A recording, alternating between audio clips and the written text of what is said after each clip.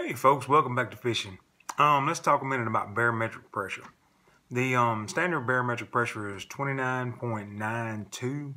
We'll just say 30, just to keep it a round number that's easy to remember, 30. Anything above that is considered high pressure. Anything below that is considered a low pressure area.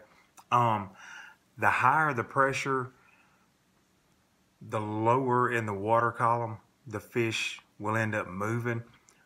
Look at it like barometric pressure to fish is a lot like the gravitational pull of the earth on us here on land.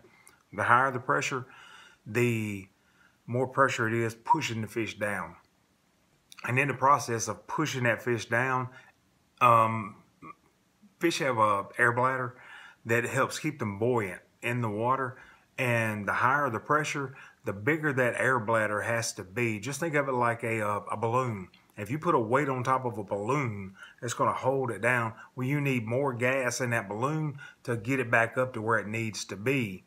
And the air bladder works the same way. During high pressure areas, when you have that moving in, normally in your high pressure time, the outside area above the water is usually bluebird skies, great outside, great weather. But below the surface, it's pushing all of the fish down further to the bottom, and the air bladder has to fill up to actually keep the fish where they're comfortable at, because without that, the fish will end up moving towards the bottom. And most of your smaller fish, particularly your smaller, what we would consider bait fish, they don't want to go down there because there'll be monsters down there. So they fill the air bladder up, and there's no room for them to feed freely. They already feel full because the air bladder is actually filled up inside of them, just to keep them at their normal, safe area where they feel comfortable at.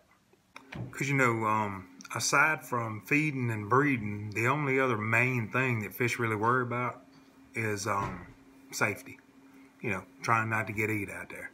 So if they have some structure that they're normally attached to, or a ledge, or something out there in the water that is at a certain level, when that high pressure comes in, they have to fill that air bladder up to get back up into that structure or further up that ledge to get back at where they feel safe.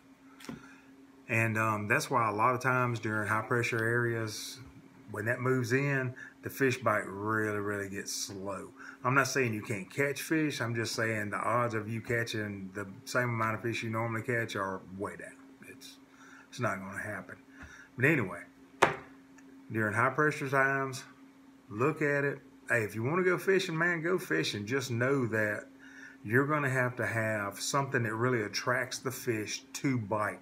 If you're pan fishing, this is the time when you want to use something that uses a lot of heavy water displacement. You know, some of your bigger, heavier lures that really kick in. Something with a bill on the front that's angled further down to where you can really use it. What I do is I'll take a deep dive bait and I'll almost work it like a jerk bait.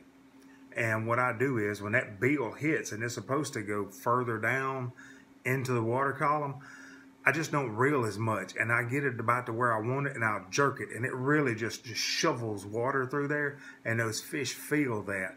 Now, a lot of times they'll be territorial. Depends on what time of the year. If this is a high pressure time during winter time, man, change your line on your poles. Go watch a fishing YouTube video. It's slow out there. If it's cold weather and the water's still cold, and it's a high pressure, and it's a full moon, man, and you got a banana in your boat, sometimes it's just best to just think about fishing and stay at the house.